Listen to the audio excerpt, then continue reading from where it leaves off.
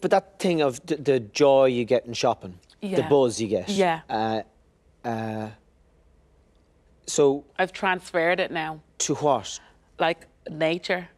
It's almost going back to when I was a child in the Caribbean. I used to love, we used to go off on hikes and I'm doing that with my children now. I do this thing where it's a no spend day. And we go off, you know, and my biggest dream is to move down in the middle of nowhere and raise chicken and have me allotment to whatever it is and just live so simple.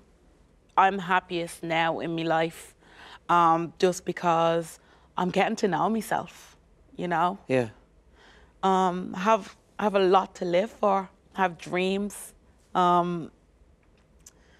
It's really simple. It's not the car. Yeah. It's not the furniture. It's not having the brand new kitchen. It's connection. And it's actually my aunt in the Caribbean. That's how she was. And that's who I admire the most. And when you peel all that back, that's exactly what I want.